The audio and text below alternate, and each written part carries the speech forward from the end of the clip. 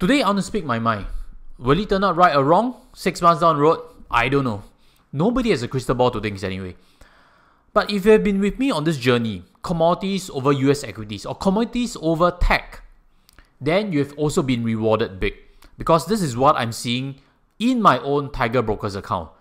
Ridiculous outperformance. I hope it continues, but I also understand that at some point it's also not sustainable. But the main topic today is this. Is technology cheap? 37% decline for this particular big tech firm. I want to remove the name away because it's not meant to be personal. But really, big tech firms are cheap. I hate analogies that are coming on the market. Now market is selling me at a discount. Imagine that somebody is selling you a LV bag at 37% discount. Would you buy it? Bear in mind, if someone is selling you LV bag at 37% discount, you should consider whether it's fake or not. So don't assume things too quickly. But that analogy is not likely correct.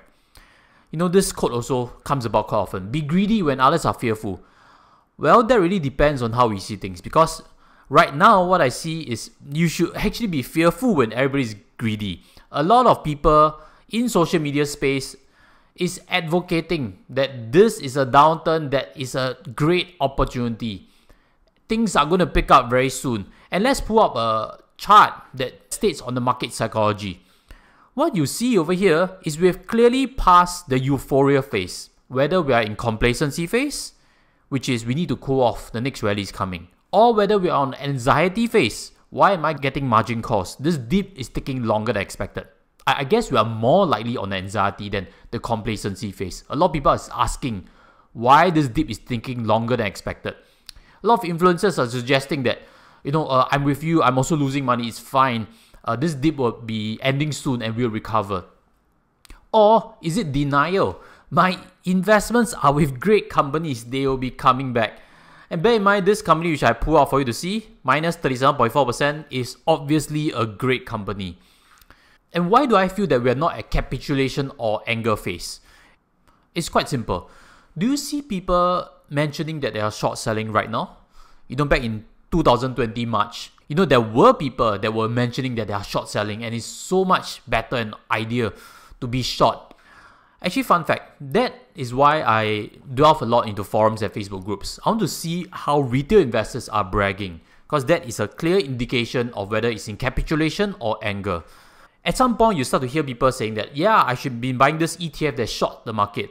Or they've been bragging that they've been making money through selling puts. Or some advertisements saying that you can actually make money in downtrends selling puts. That is a time where it's closer to capitulation and anger, where things are finally going to settle. Now, I don't need to assume that I am afraid of buying, that I don't have conviction. This word keeps coming up. I'd like to address it since we are on this conviction topic. Conviction, this word, it has a strong meaning and it's a bit like love. And I don't know how many that use this word have been investing in markets for 10 years, 20 years when they use the word conviction. It's like a kid telling me about love when I've been married for 10 years. So ridiculous. I hate using that word conviction loosely because quite easily check my proof of work through my past videos that have mentioned how you can profit big from this recession. I've suggested to invest aggressively in that downturn because that downturn and this downturn is a world of difference. You can check for further information. I've mentioned before, I've invested big into oil and gas. One particular stock at the point of time was plus 85%. 2 months ago, I've also suggested upgrading the seriousness of this war. Most people are seeing the opportunity wrong and buying into technology at that point of time. I've also suggested top dividend stock. This is actually the Hourglass. Check out the price of the Hourglass right now. It's at least done a 30% up, simply because there's a movement towards luxury watches.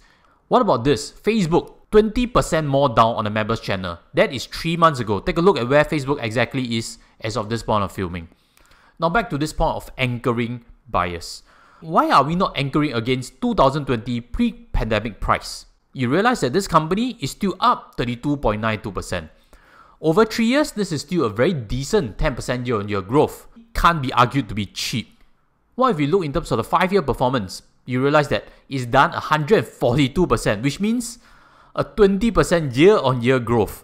Fantastic, isn't it? Why aren't we anchoring against these previous numbers to think very carefully about valuations? Now at this point, if you can only remember one thing, let it be this. There is severe anchoring bias against US equity and technology in particular. I repeat again, there is severe anchoring bias against all-time high for US equity and technology in particular. Read me this by Jeff Bezos. Bill is without doubt one of the smartest people I know and worth listening to. Most people dramatically underestimate the remarkableness of this bull run. Such things are unstoppable until they aren't. Market teach, the lessons can be painful. What Bill has mentioned is that there's an entire generation of entrepreneurs and tech investors who built their entire perspective on valuations during the second half of a 13-year amazing bull market run.